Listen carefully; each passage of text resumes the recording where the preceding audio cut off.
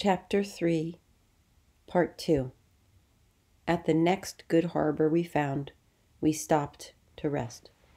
At dawn, I armed myself with sword and spear and went to see if the island was inhabited.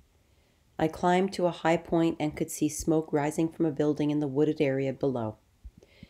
I decided that it would be unwise for one person to investigate that house, so I returned to my ship. There I divided my companions into two groups, one under the command of great-hearted Eurylochus and one under my command. We drew lots from a bronze helmet to see which group would investigate the house in the woods. Eurylochus drew the lot and set off with his 22 men. They were weeping with anxiety, which was no surprise given the experiences we had had so far on our journey. Soon they came to the gateway of a house built of polished stone, situated in a clearing in the middle of the forest. Mountain lions and wolves stood around the building.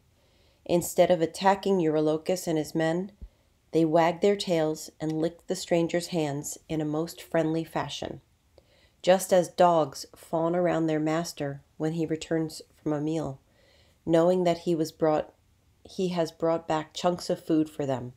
So these lions and wolves fawned around my companions.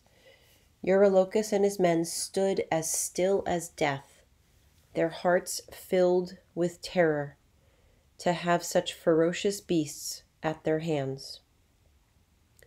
"Friends, listen," one of the men commanded. "You can hear the lovely singing of some woman or goddess as she weaves. Let us call to her."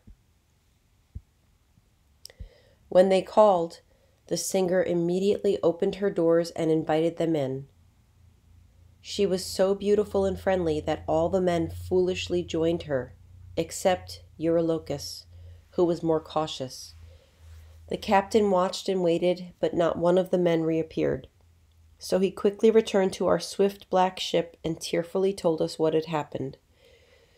When he had finished, I quickly slung my bow across my chest, picked up my great bronze sword, and asked Eurylochus to lead me to the woman's house. "Oh, do not make me return to that place," he pleaded. "No one who goes there will ever leave.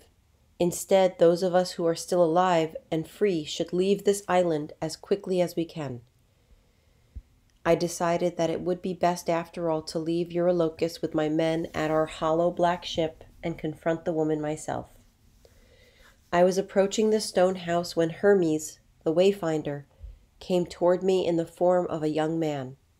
He shook my hand and said, "Unlucky man, do you still wander alone through places you know nothing about? Where are you going this time? The feared goddess Circe lives in that house.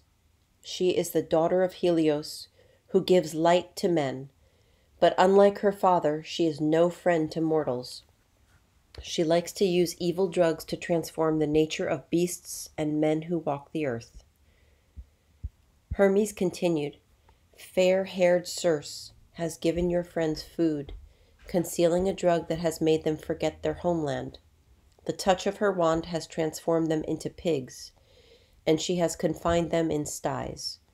Your comrades now have the shape, appearance, and voice of swine, though their minds remain unchanged. They are inside that house now, locked in their pens, with the kind of food that swine enjoy, weeping at their misfortune. Have you come here to free them? Is that your hope? I assure you that unaided, you yourself would not return, for Circe would make a pig of you and confine you with your companions." Then Hermes said, "I will protect you and save you from that fate. Take this powerful herb and follow my advice. Eat the drugged food Circe sets before you, for the herb I have given you will protect you from its power. Then, when the dread goddess touches you with her wand, draw your sword and act as if you intend to kill her. She will have such fear in her heart that she will be willing to swear a sacred oath by the immortal gods not to hurt you." With these words he gave me the herb and returned to Mount Olympus. I continued on my way, became dread Circe's guest, and carefully followed the wayfinder's advice. When her magic did not affect me, and I had thrust my sword upon her as if to slay her, Circe asked, "Who are you, and what city are you from? You must be Odysseus, the man of many schemes, who Hermes told me would come with his swift black ship on his return from Troy. I swear by the river Styx in the dark kingdom of Hades, the oath most sacred to all the deathless gods, that I will not harm you." Then the goddess treated me like a most honored guest, providing me with a bath, fresh clothing, and rich food.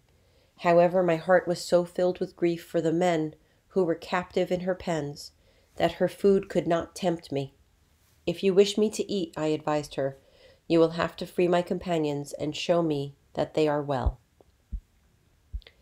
Fair-haired Circe then picked up her wand, went over to the pig pen, and opened the gate. When the 22 pigs surrounded her, she touched each of them with another magical device. Instantly, each man resumed his human form, only he was now younger, taller, and much more handsome than he had been before. My companions sobbed with joy as they recognized me and realized they were free. When the goddess invited all of us to remain with her as her guests, I agreed. We pulled our swift, hollow ship into the land and placed our things in caves, as she advised. Of the companions I had left behind at the ship, only Eurylochus spoke against my plan. "Foolish men, think about where we are going," he exclaimed. "Do you enjoy trouble so much that you want the dread goddess Circe to transform us into pigs or wolves or lions so that we can protect her house?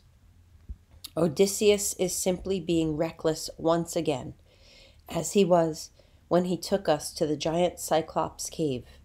Because of that foolish venture, some among us were killed." When I heard those words, I was minded to draw my long sword and separate Eurylochus's head from his body. But my companions soothed my anger. They suggested leaving him behind to watch over our ship and our possessions, but he chose not to anger me further and came along with us. The seasons of a full year came and went while we enjoyed an easy life with Circe. Finally, my companions came to me and said, "Strange man, have you forgotten your homeland? If it is indeed your fate to return to Ithaca and your high-roofed home, it is time to leave this goddess. Circe was indeed willing to send us home. Odysseus, man of many schemes," she began, "I shall not force you to be a guest in my house against your will. But before I can send you homeward, you must enter the kingdom of Hades and speak with the shade of the blind prophet, Tiresias. The north wind will guide your swift ship. But once you have crossed the stream of Oceanus, you must beach your ship upon the dark shore and enter the underworld alone.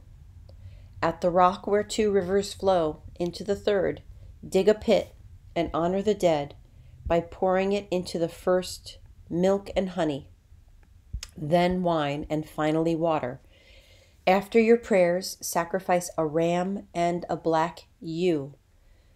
Turn their heads toward the dark place of the dead, but you yourself must turn your back and face the rivers instead." Then, Circe counseled, "many shades of those who have died will approach you. Use your sword to keep them from drinking the blood of your sacrifice until Tiresias has spoken to you. He will warn you of the troubles ahead of you and how to deal with them."